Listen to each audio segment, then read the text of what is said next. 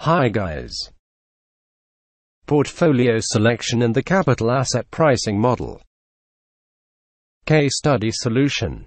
This case is about financial management.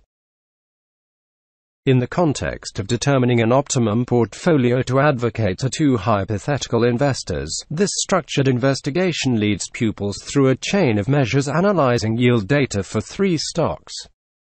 The investigation first investigates the effects of portfolio formation on volatility and yields.